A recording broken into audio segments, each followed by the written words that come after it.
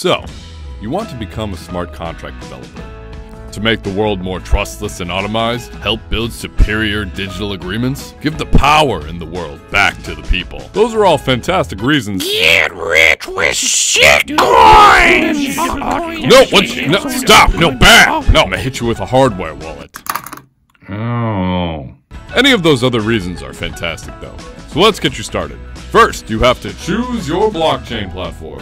Ethereum, Avalanche, Matic, Polkadot, Conflux. Not that one. It looks like you've chosen Ethereum. That's a great choice. Ethereum is currently the most popular blockchain platform. It also has the most support out of all the platforms out there. Once you've chosen your smart contract platform / blockchain, you'll need a wallet and a client to connect to your blockchain. Great.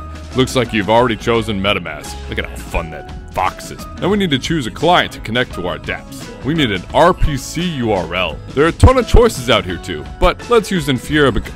Oh. What? Oh, this is odd. Huh. It seems like it's, it's back up. All good. Once you have your wallet and Ethereum client, we'll need a deployment framework. If you're new to this space and software engineering in general, you can have a party with the Remix IDE. What the f?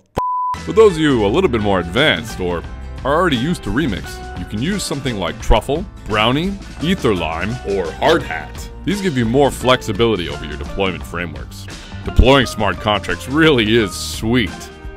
Now you'll pick your language. Luckily, most people in the Ethereum community work with Solidity, so we can all at least agree on that. Then start coding your Solidity. If you just Google Learn Solidity, you'll get more links than a green frog. Here are some of our favorite resources to learn Solidity.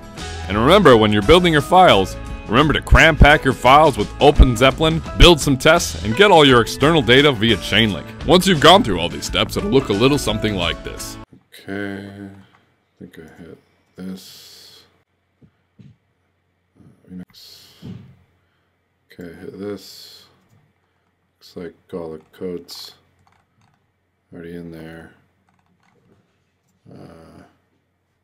File.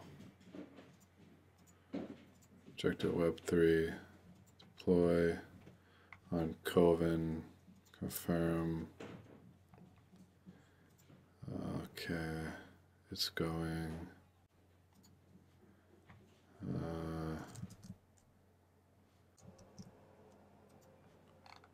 Looks like it's done. Oh, nice, that's the latest price of Ethereum. And now, you deployed your first smart contract. Congratulations. You're one step closer to building that platform that's going to revolutionize the world. And in all honesty, thanks for watching, and hope you build something really cool.